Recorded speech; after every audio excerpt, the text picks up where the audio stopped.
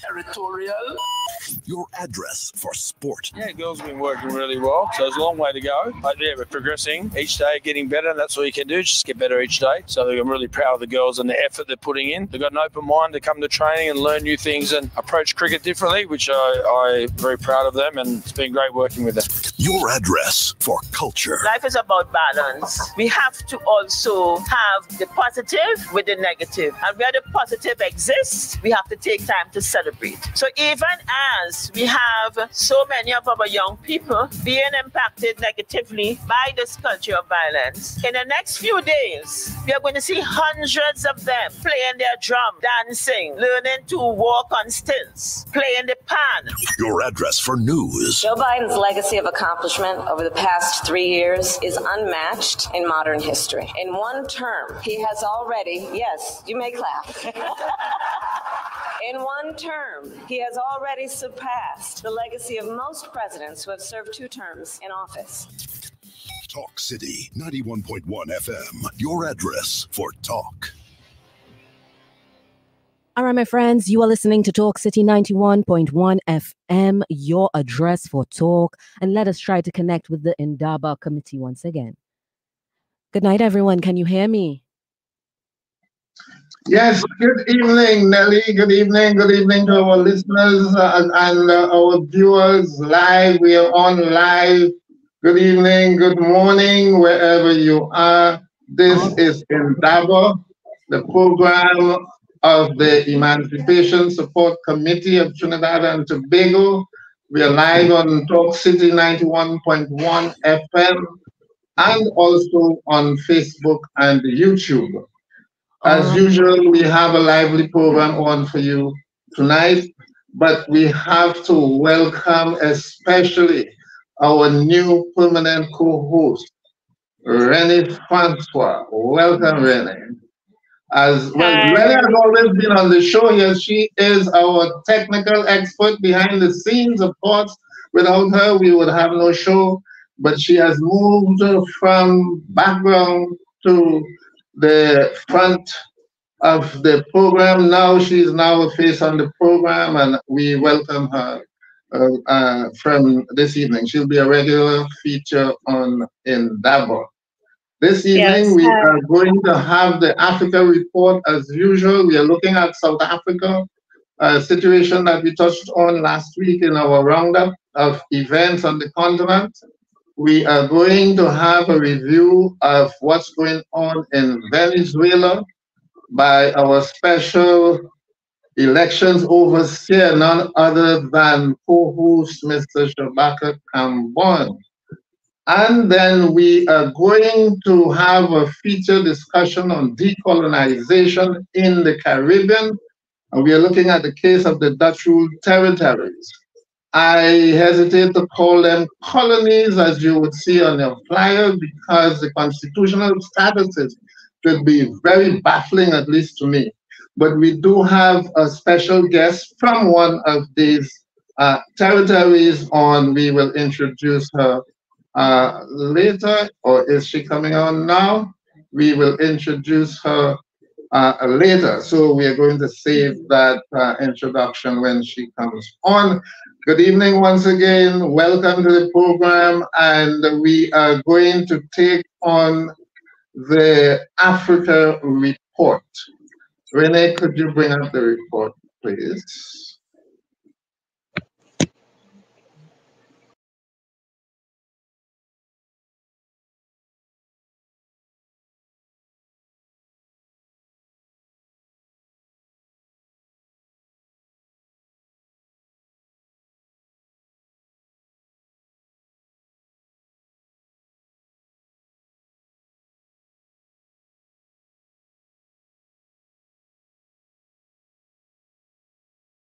I stand before you to accept the decision of the Deputy President of the EFF. That's Julius Malema, President of South Africa's Economic Freedom Fighters Party. Welcome back to the Africa Report, in which we will do a roundup of some of the major news and developments since our last edition on the 26th of June. But first, I want to pay tribute to the great nation of Haiti, the first country in the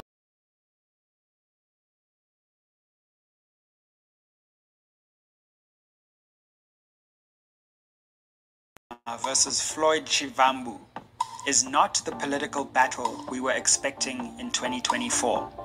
Mkondo Wesizwe is the final answer of the problems of our country. As promised in our last edition, this week's focus of the Africa Report is on the Economic Freedom Fighters Party, the EFF, putting into perspective the shock resignation of its deputy president, Floyd Shivambu, as a member of the party and a member of parliament.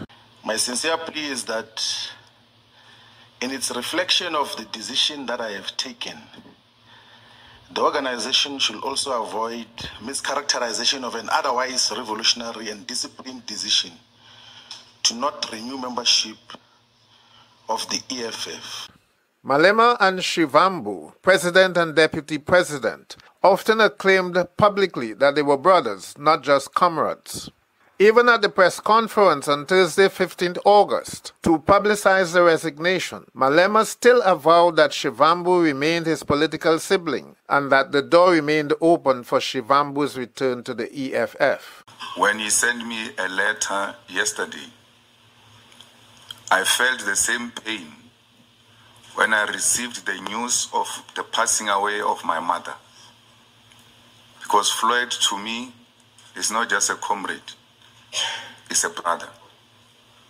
And he will remain a brother even when he pursues his political career differently. Some events are better understood by going back to the beginning. So let's take a quick look at the foundation of the EFF. Malema began doing political work for the ANC at the age of 6 years. At 14, he became an official member of the ANC's Youth League, rising through the ranks to become its president from 2008 to 2012, serving mostly under President Jacob Zuma. Before long, Malema transformed from being the principal propagandist for ANC officials to a bitter critic of the party's leadership, especially President Zuma. In 2011, Malema began to campaign vigorously for the ANC to remove Zuma from the position of president of the ANC, which, according to ANC practice, meant that he could no longer serve as the country's president. Zuma's supporters, however, turned the tables on Malema, charged him before the party's discipline committee, and expelled him in April 2012. The turning point for Malema and Shivambu was the massacre by police of 34 black miners at Marikana in August 2012. Shivambu responded to the plight of the miners who had no recourse to institutional justice. Then on the 17th of August, immediately the next morning, I went to Marikana with Magagai and a Piti. Soon after, the workers invited Malema to meet with them. Marikana happens, I'm in Polokwane. The workers say, where is that guy? We need that guy to come and listen to us. Both Shivambu and Malema blamed Zuma for the crime against the miners and reiterated a call for him to step down. This was the political context and the atmosphere in which the EFF was born and which cemented the brotherly bond between Malema and Shivambu. From their first elections in 2014, EFF's political star was always rising. By 2023, after 10 years of existence, the EFF was at its strongest, occupying 44 seats in the National Assembly and many seats at provincial level. The next step was to defeat the ANC, but out of the political opposition shadows, Zuma re-emerged in December 2023 to become the fly in Malema's ointment once again. It was Zuma's MK that became the biggest threat to the ANC, displacing the EFF as the third force in South African electoral politics. The dog-eat-dog negotiations that followed the electoral debacle of the ANC and the decline of seats in the EFF exposed the weakness in Malema's stranglehold on the party. Shivambu's defection to MK, however, shook the very foundation of the EFF edifice, and Malema did not immediately know how to repair the damage. The scene of the press conference to announce Shivambu's resignation was political theater. Shivambu had submitted his resignation letter to Malema the day before, so there was no logical reason for both leaders to be on the same stage. The scriptwriter did a great job. They put on a good show, but the optics exposed their discomfort. It was evident from Malema's facial expression and Shivambu's constant sipping of water that all was not well. Political analysts found great difficulty in explaining Malema's extraordinary calm and uncharacteristic statesmanship. They did not have long to wait to see the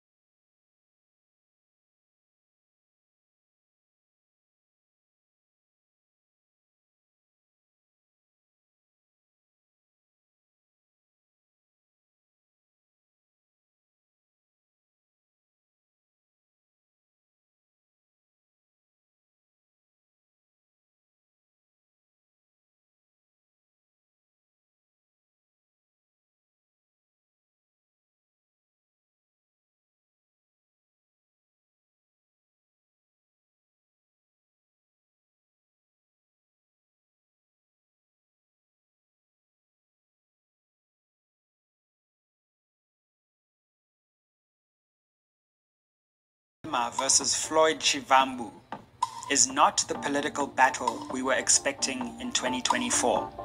Mkondo wesizwe is the GTU, and all those who served in the GTU under the deputy president are dissolved. You want to deploy anyone into the government on behalf of the EFF, you shall report to the office of the president. We are taking charge of our organization now. We are tired of entrusting in the hands of wrong people. We have been betrayed for too long. We have been sold out for too long. We have been trusting for too long. We need to take it into our hands and run it ourselves.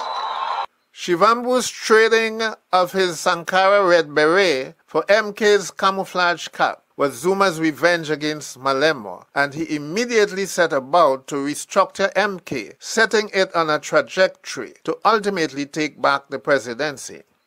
He did not only welcome Shivambu, but gave him the most important portfolio, that of national organizer, responsible for driving the party's programs, including drafting party policies and building nationwide structures. At the press conference called to announce the new MK, Shivambu was compelled to respond to Malema. It's a genuine political discussion, which all South Africans must enter into, those who are in favor of the revolution. Because revolution is the content of what we're standing for. It's not just, no, if it's me, you are betraying me. You know, some people will say, you are betraying me. Where does that enter? And you don't even once suggest that I'm betraying the revolution. I will never betray the revolution. Because we're not in the business of trying to please each other's egos here. We're in the business of building a revolutionary movement that is going to emancipate the black majority and Africans in particular, and we're unapologetic about that. That is what we stand for. Interestingly, both Malema and Shivambu declare that their true loyalty is to the revolution alone, the revolution that was declared when MK was launched in 1961. Both also declare their commitment to uniting the progressive forces under a single black caucus. Twitter is going to tell us to abandon the progressive caucus. But let me tell you, we are not in alliance with MK. We have nothing to do with MK. What MK does is none of our business. We disagree with MK. We are going to contest MK. We are going to say what we want to say and how we feel about MK. But when we arrive in Parliament, the progressive must unite against the GNU of the racist DA and the Freedom Front Plus.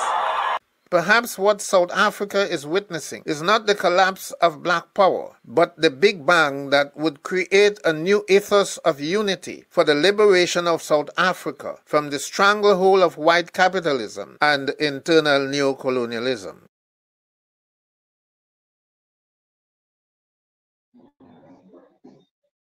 Yes, so that's the Africa report. We had a little technical glitch at somewhere around the middle, but I think Rene overcame that problem, so thank you, Rene. To me, what is happening in South Africa right now puts South Africa at its most important juncture since the end of apartheid in 1994. What we are witnessing is the imperative for the emancipation of Africa, as Shivambu expressed it. And the others like Malema talk about the liberation of Africa as well, the bringing together of the progressive forces. But what we are really talking about is decolonization, you know, and I'm saying so in the context of the discussion we are going to have later.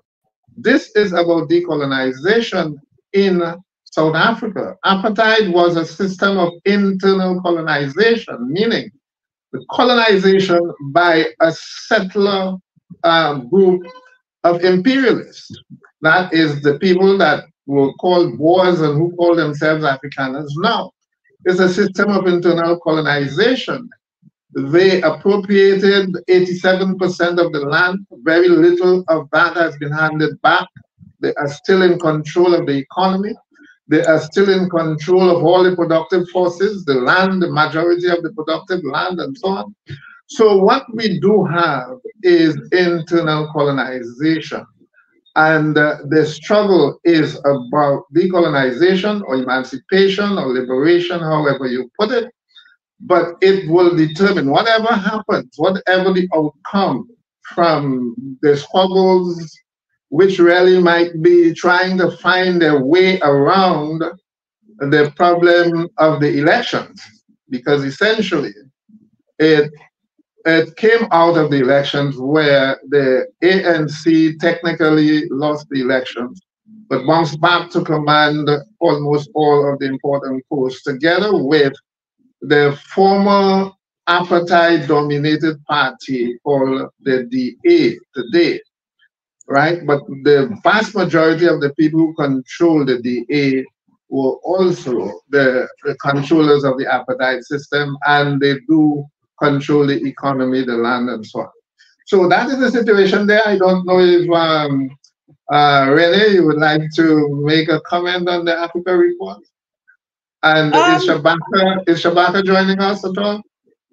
I believe Shabaka is ready to join us.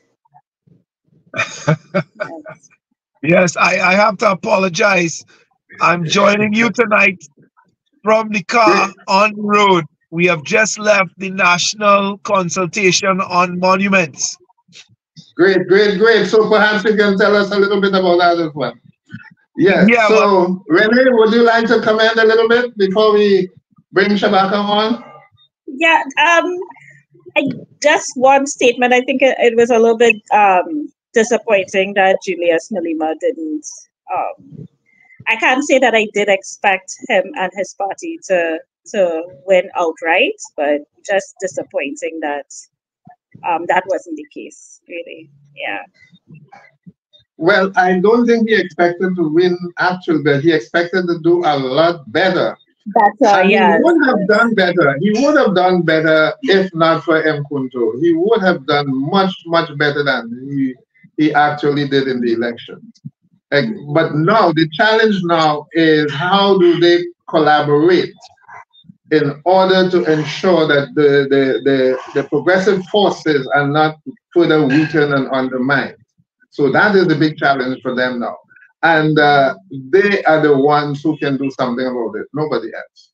So, Shabaka, could you tell us, would you want to start up with Venezuela as advertised, or tell us a little bit about some of the highlights of the meeting today? Yeah, I think I just have to say something about the consultation, you know, as it begun. First of all, you know, I think everybody would be relieved to know that I think the majority of respondents in the session today were in support of change. Unfortunately, the colonial epistemic violence represented by monuments to Christopher Columbus and Picton and the coat of arms was on full display. And so a gentleman describing himself as Portuguese from Belmont literally told the chairman of the Emancipation Support Committee to go back to Africa as she was making her comments. He felt entitled to be very racist and rude to her. And of course, when he took the mic, I'm surprised that, you know, many people were surprised that he wasn't entirely kicked out. When he took the microphone, he went one step further to sort of restate all the ideas, all the stereotypes about indigenous people that come with the Columbus hero myth. And of course, he was defending Christopher Columbus. So it was very interesting to see him defending the monument and restating all the various racial stereotypes about indigenous people that are present in the myth. So he told Chief Barat, for example, that his people were savages and that they were constantly fighting each other, warring with each other. And so, you know, what was Columbus wasn't wrong for dealing with them. But then at the same time saying that it was not Columbus who was responsible for the genocide, but the prisoners who came with him, the vile men who came with him, who started killing and pillaging, and so it wasn't Columbus. So he restated all the ideas. Interestingly enough, you know, I thought to myself as I was sitting there that I think Chief Barat got a good, you know, a good explanation. I could not have explained to him better why it was important all these years to have come on board with us in the Caribbean Freedom Project and called on the government to remove Columbus. You know, he was one of the people who had, you know, most vociferously took opposition to opposition on the matter. But is he explicitly, Shabaka, is he explicitly in support of the campaign to remove Columbus now?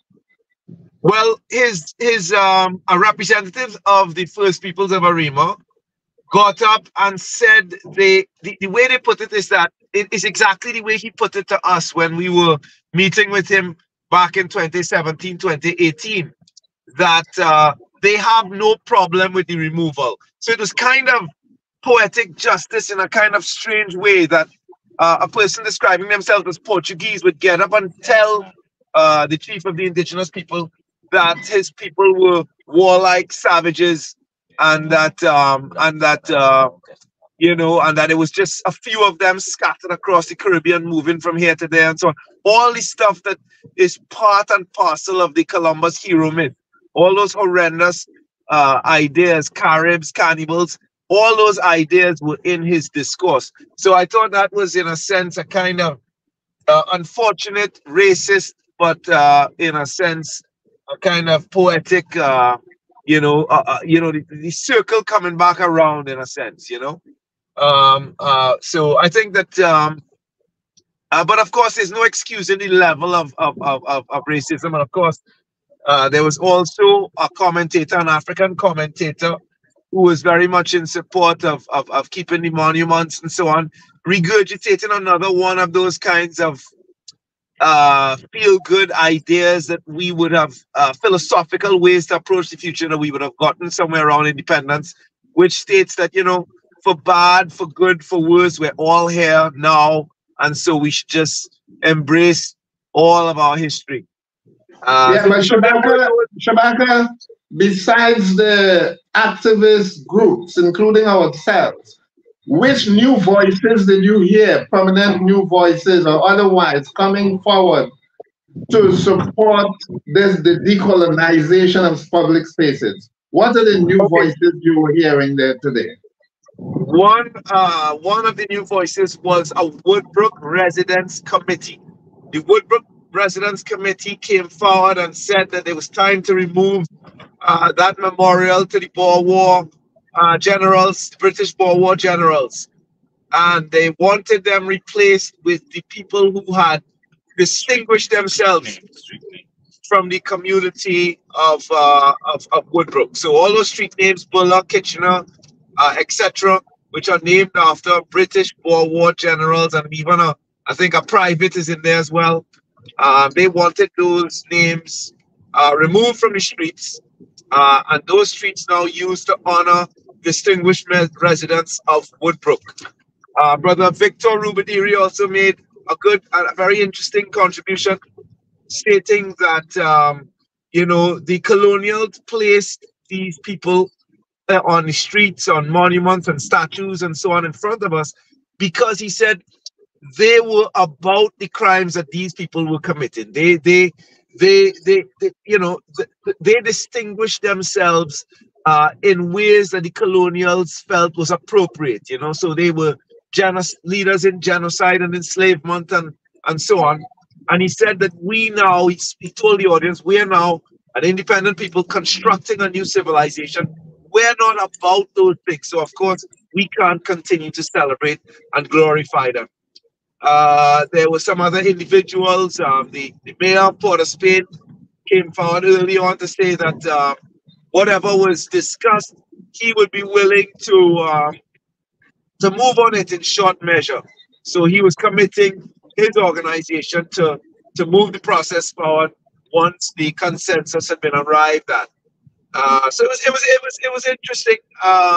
Brother Red Hawk and Dr. Red Hawk and brother. What's his name? That's interesting because I was saying, Shabaka, that's interesting of the mayor because his predecessor would have removed himself from the responsibility to correct that problem with the Columbus statute. So that's important that this current mayor is saying that he would take that responsibility as the responsibility of the city mayor. Shabaka, as somebody living in the rural areas, we are hearing only the urban voices so far. Were there people from outside of the city centers, from far-flung areas that came to the consultation and expressed any sentiments even about places close to where they may be residing? For example, we have Picton Street and all over the place, and some of these names that we are campaigning about also, are replicated in the countryside as well. Were there any voices that we can say were non-urban voices coming to the consultation? There was a gentleman from, it might have been somewhere in the east, maybe Sandy Grande, who said that there was a Woodford Street in the east, in Arima. He was from Arima, and he said there was a Woodford Street in Arima. What's his name? Eric Lewis came up from Maruga. And of course, I think Eric might have been the most radical commentator today. Very interesting. He called for the renaming of Port of Spain, the city itself. Columbus Channel. And the Columbus Channel out in South Trinidad too, the Orinoco Channel. So I think, Eric Lewis to Maruga might have made perhaps the most radical suggestions to the committee today.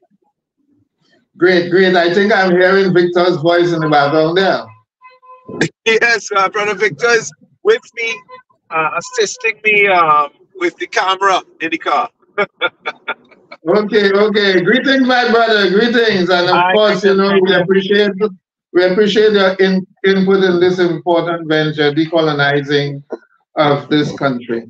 We are at the lotto break. I understand that when I can't check those things on my phone, I'm not on my PC this evening, so you would have to let us know what's going on with the studio. Right, so they've just gone to their lotto break.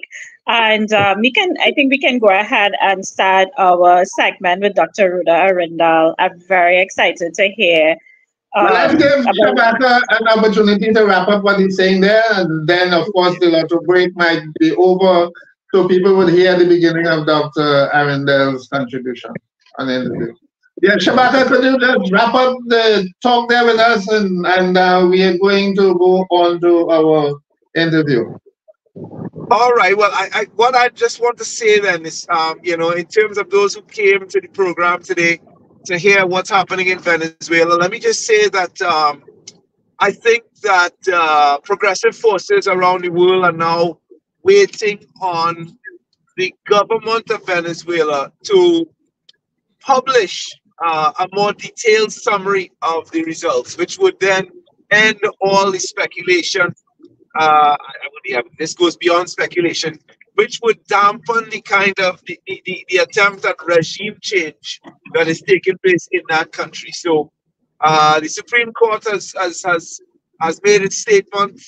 The electoral authority has declared President Maduro the winner. The Supreme Court has said that has upheld that ruling, and now I think the onus would be on the government to publish the detailed findings, and that, I think, it wouldn't put an end to the attempts at regime change, but it would certainly dampen the enthusiasm for for regime change in the international community. Okay, so thank you, Shabaka, and we can continue that conversation next week when hopefully you are in studio. When you are perhaps better positioned to take in the program. Where you are now is not the best for. Yes, for I'm going to sign out, brother and sister, and we're listening on the radio. Okay, would you be coming back in? If I get to a space where I could come back in on time properly. Okay, great. Yeah, okay. But I'm looking forward to hearing our dear friend. Yes, great. Okay. So with that in mind, I believe that we might be back live on Talk City 91.1 FM, I'm presuming so. So I want to especially welcome our guest for this evening's program, Dr. Rhoda Arundel. Dr. Arundel, welcome to Indaba. Good evening. Yes, welcome. Good evening. Thank you. Yes, good evening to you and your team and your audience. Thank you for this opportunity to be with you. And I'm listening here and enjoying every minute so far. Thank you. Right. We are honored to have you on the program. Dr. Arundel is a human rights activist, an author, and a lecturer. She is the president of One St. Martin. St. Martin is, of course, in the Caribbean, for those of you who might be a little bit hazy with your geography. She is the president of One St. Martin and the current president of the Caribbean Studies Association, which is an academic association.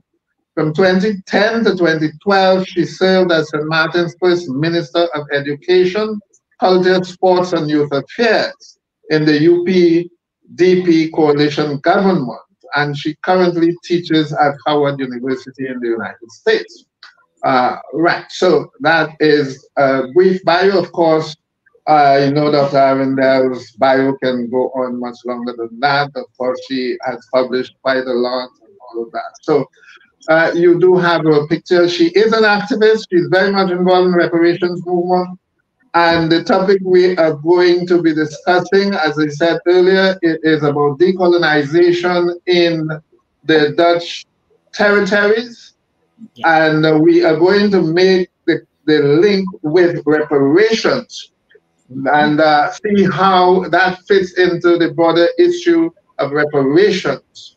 And of course, the reparations movement is very much alive and getting stronger every day. So could we begin, Dr. Arundel, by explaining the status, the constitutional status of these territories? Should we call them colonies? Should we call them something else? What are they and how did they get to be what they are now? Could you explain that for our listeners? That's a beautiful question because we've just had election about a week ago, and I'll explain to you why the terminology sounds confusing, but it's really not. We are a colony by every definition of the word, but we are referred to constitutionally. First of all, within the kingdom, they often refer to these islands, Aruba, Curacao, and Saint Martin, as autonomous countries within the kingdom. And at the same time, politically speaking, we've had scholars define it as, what do they call it? Constituent states within the kingdom. They're all fancy terminology to say pretty much we are a colony. We are colonized by the Netherlands. And in the case of St. Martin, it is the Netherlands and France. So you have two parts of the island that are colonized by two European forces. And why do I say this? We've just had an election on Monday where you are being asked to elect people to parliament. But in our system, our parliament is not really the highest body. It is a parliament, yes. And then the governing coalition would have to nominate the candidate ministers. They're not even called ministers. They're called candidate ministers. Because just to interject a little so that we can follow you more clearly. Is it the Parliament of St. Martin or the Parliament of the Netherlands? It's the Parliament of St. Martin, right? But and oftentimes you would think that the Parliament is the highest body, right? The people have chosen, this is their will, etc. But even after our Parliament has been selected, so there are 15 candidates for 15 seats, and whoever forms the majority government, they get to nominate the ministers. But they will never become ministers unless they are screened. And that screening is done by the prosecutor's office, controlled by the Netherlands, the Secret Service, controlled by the Netherlands, and then the governor has to sign off. And when the governor signs the decree, then can that person be officially nominated a minister. So to say it's not a colony is a little stretch, because every way it behaves everything like a colony. Even when the budget, the national budget is approved by Parliament, it cannot be passed unless there's a committee for financial supervision, which was put in place by the Netherlands, and the island supposedly agreed to when they attained this new status in 2010, in that same government that you mentioned that I was part of. So there's this thing called the Committee for Financial Supervision, which also must approve your budget in order for it to be passed. So to say it's not a colony is a far stretch. It can be called whatever name it is, but it is a colony. Great. Okay. Now let me ask you this question. Colonization breeds nationalist movements. Naturally, they go hand in hand. So what is the nature of the nationalist movement in St. Martin? And is there any collaboration or cooperation, if one exists, with the nationalists of the French sector of St. Martin? And also, what is the link or connection with the nationalists of the southern Dutch colonies, Curacao, Bonaire, Aruba, and so on? What is the nature of the nationalist movement now? How strong is it? And what is the degree of collaboration that you have? No, that's another very interesting question, because when we think of nationalism on the level of, let's say, European sense of nationalism, when we think of it on St. Martin, for example, let's take the French part. Political parties claim they are aligned with the parties in France, but in reality, it's like every party locally, it's very personal, it's a small culture where everyone knows everyone. So there may be affiliations to bodies outside, but in reality in St. Martin, those are superficial, because what is more important is the sense of Caribbeanness, is the sense of oneness. And this is the reason why we we founded the One St. Martin Association, because that would be more nationalistic, if there's such a thing. And in terms of saying in St. Martin, the people are historically one people. That is the nation. So whether they're French or Dutch, they're historically, culturally one people with two different and sometimes multi nationalities, right? So some St. Martiners may have both French and Dutch nationalities. Some have one, some have three, American or other nationalities. But in reality, the indigenous or the traditional St. Martiner, as we would refer to ourselves, they're one people. So in my particular family, for example, I have nieces and nephews that have French nationality, nieces and nephews that have, they all live in the same home. You can be a French national and go to school on the Dutch side, and you can work on the French side and live on the Dutch side, and vice versa, etc. So those things are there at the administrative level. But if there's anything to be called nationalism, it would be more at the level of the St. Martin identity, in terms of we are one people historically, culturally. We are one people. And so there's affiliation to Curacao. I was born in Curacao, for example. And so you have family in those other islands as well.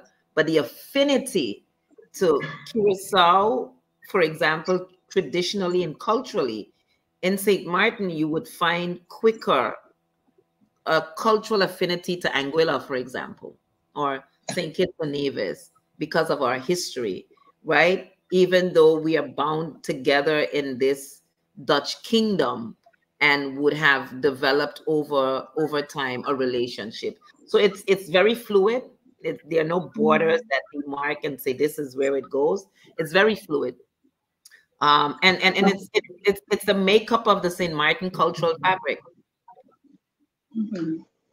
I'm not sure I get the sense that there is a nationalist movement. What is driving the nationalism if there is not a nationalist movement? I'm not sure I get that. Could you clarify that? I hear people use the term here, and I tend to say, the rigid definition that you hear outside don't always apply to us, right? They hardly ever do. So people pick up the terminology. But when we speak in St. Martin of the nation, it is that 37 square mile of rock, right? That's the nation. Everything else is secondary.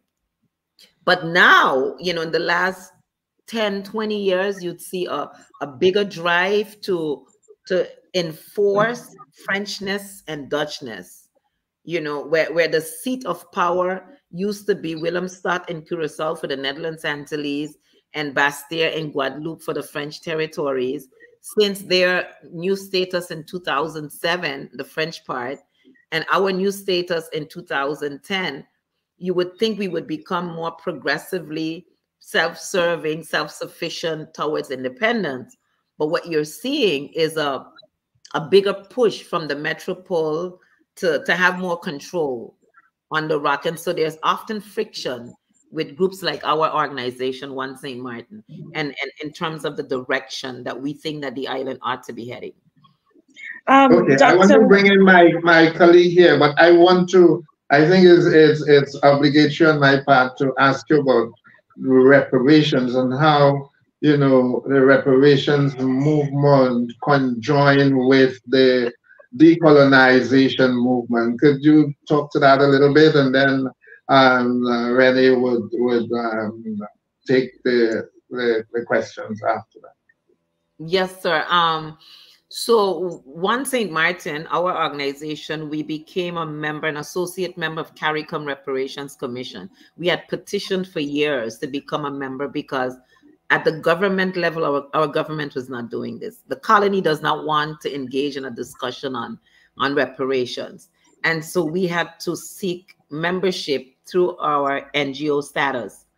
And in that conversation, now fast forward, there was the Dutch apology last year. Actually, the year before, when the Prime Minister of the Kingdom of the Netherlands apologized because he was forced to.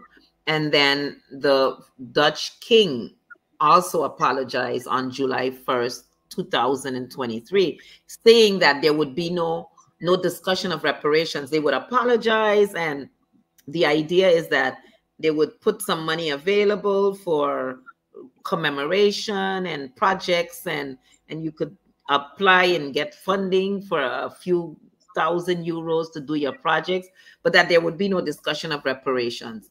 And we had said to our premier, referred here to as the Prime Minister, to not accept that apology on our behalf as descendants of enslaved Africans, to say to the Dutch Prime Minister and to the Dutch King, we're not accepting an apology that makes no commitment to reparations.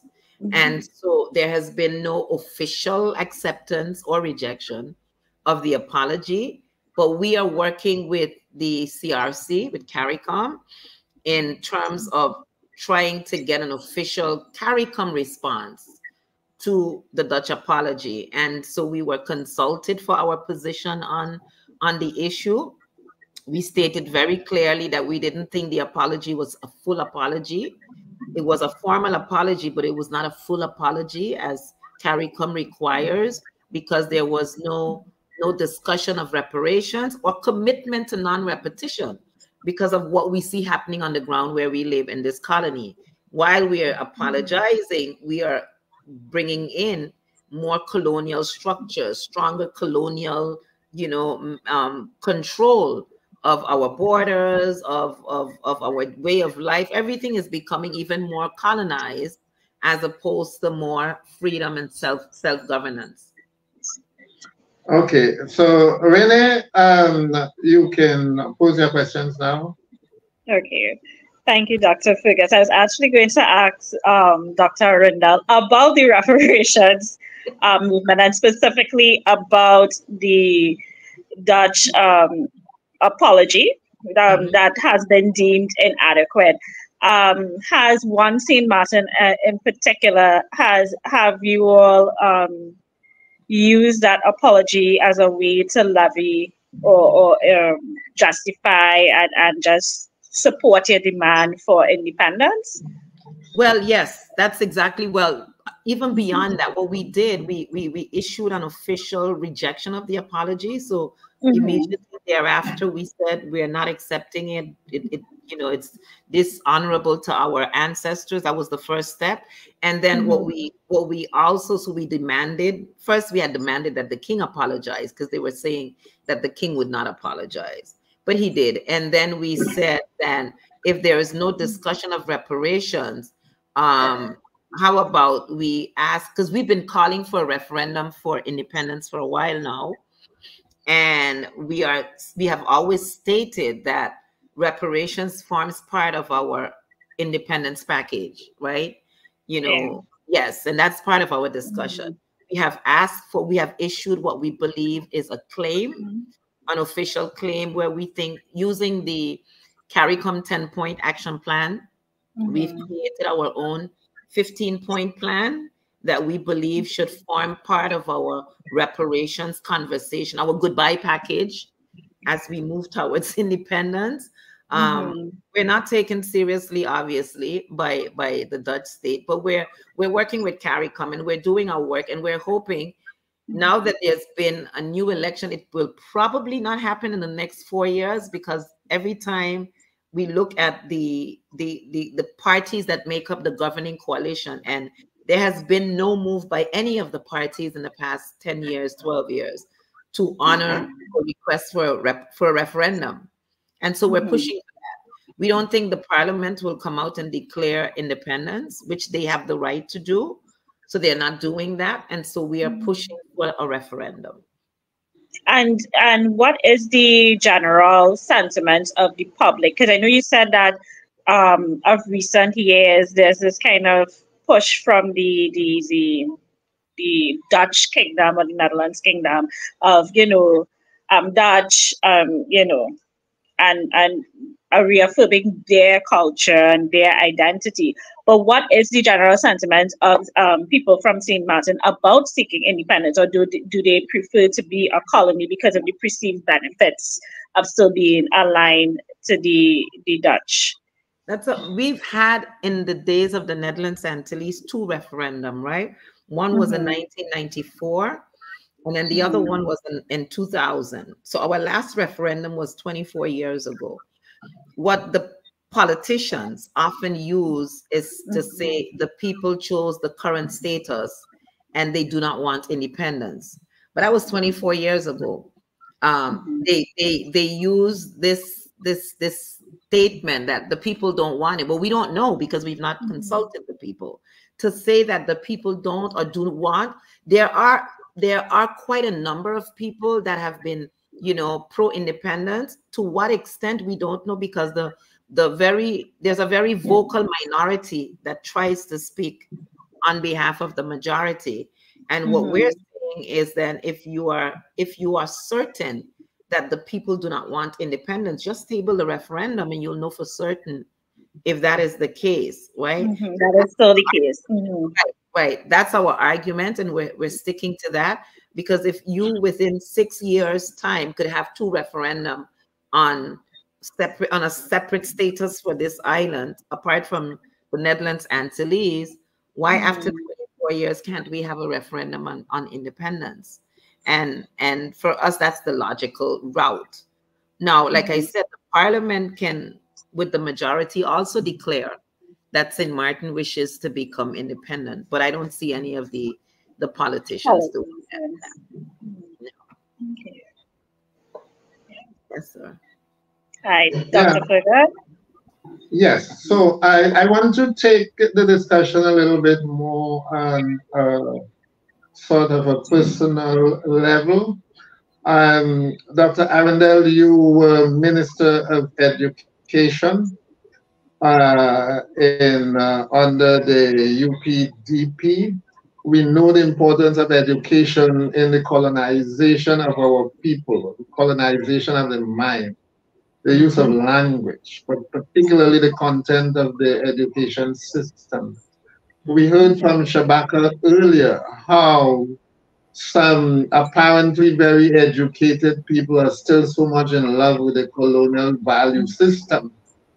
So, as education minister, were you in any way, driven to do something through your portfolio to ensure that the schools teach a more decolonized education content, or move in that direction? Were there any? Did you attempt it first, or did you want to attempt something like that and got pushed back?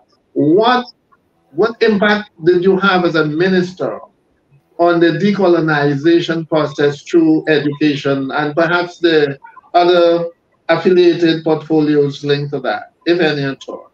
Could you speak to that? First, let me say that government lasted 18 months because we were toppled for some of the policies precisely of what you're referring to. But here's the even sweeter part, I should say. So in the election last Monday, I participated with a brand new party, which is a more pro-independence leaning party that was just created about 6-7 weeks ago. And we managed to capture a seat of the 15 seats. And we had campaigned on the education portfolio, right? We had campaigned on electoral reform, and education has very strong suits. And we were pursuing that ministry. And we were invited to form the government. We only got 1 seat in the election, but we were invited to form part of the government. And we requested the Ministry of Education for the same reason as you're outlining there. And it was not granted. We were the minority so we will be part of the governing, we are invited to be part of the governing coalition, but we do not get to manage the education ministry or portfolio. And from my perspective, it is precisely because of that sense of fear, number one, that we are a little too radical or a little too anti-colonial. and we had campaign on some. So it's to be seen what is going to happen in St. Martin in the coming days, because the government has not yet formed. And then in the next 4 years, what happens with that portfolio, right? How does that translate? What we do know after I'd left office, and why I said the Dutch is more adamant about the they say recolonization, but I don't say recolonization because they've not really left. It's an ongoing colonization period. And so there's this thing, there was a report in terms of the evaluation of the education system done by, or at least spearheaded by, the Dutch government. And it does conclude, like we do, that the education system is in shambles. But the solution that they're proposing is totally the opposite to what I would propose, what we would propose, because it's more colonial. It's more, bring more Dutch language in, bring more Dutch structures in, and bring the education system, in particular, our University of St. Martin, to be now aligned with and under the umbrella of the Ministry of Education in the Netherlands, away from where we had been going with partnerships in the region, University of the West Indies, University of the Virgin Islands, etc. There's now signed agreements with the previous government that the government of St. Martin is going to pursue this direction for education reform, and it is aligning a lot more with the Netherlands. So okay, great. Yes, great. Okay. Yeah, go ahead. Go ahead. Can conclude. No, I'm saying it's to be seen what happens in the next few years with education. Yes. So just because I'm a historian, and of course you also are in the history from this Caribbean Studies Association, you must be doing a lot of history as well.